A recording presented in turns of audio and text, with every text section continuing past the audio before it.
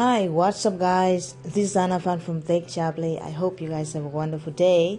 Today this video is about Google Keyboard for Android or Gboard for Android. So let's get started by installing it.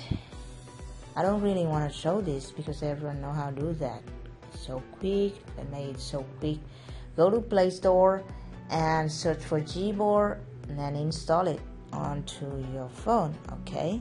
So after installing the Gboard for Android on a Samsung phone or what other Android phones, mostly you already have a keyboard for Android phone already. So what you need to do is just go into settings, which is and make the Gboard as a default keyboard for your phone. Okay, so now we're gonna go into language and input setting and then default keyboard here, guys. If you tap on this, and this phone has Samsung keyboard as well, but I prefer using Gboard because it's better with some of the features that I like, and I'm about to show you now. Okay, so after putting the default keyboard settings, set it as a Gboard for Android, what you need to do is just let's see, walk you through here with some setting on the Gboard itself. Okay, after installing, you will see the Gboard app appear on your list of app here on your phone, and of course this is the setting dashboard. There's a few notices here that I would like to tell you is the theme. Okay, if you want to set up for the theme, just go here. You already see me that I already choose this one as my theme. Okay, actually you have more than that. You can tap on this show more button and you can have options for more colors. Here it is, guys.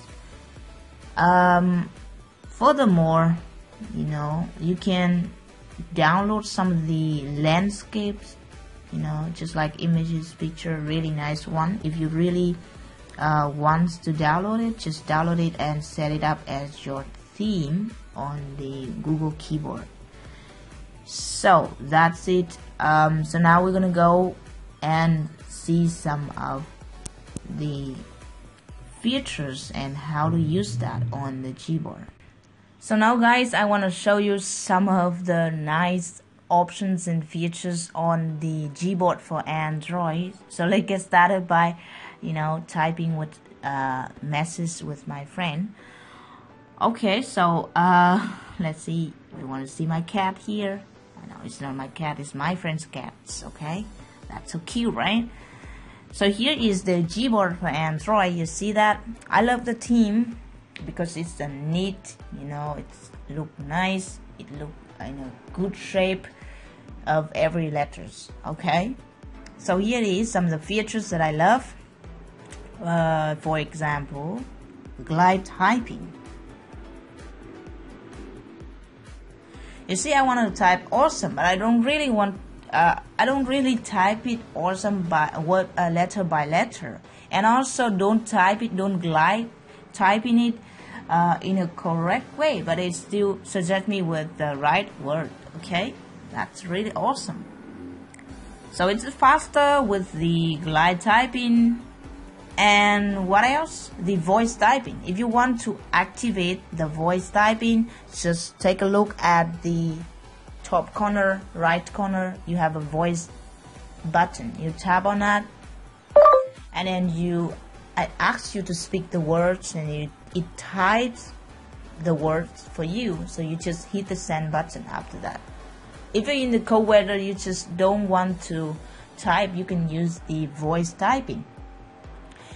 What other thing else that is very nice thing, that is emojis.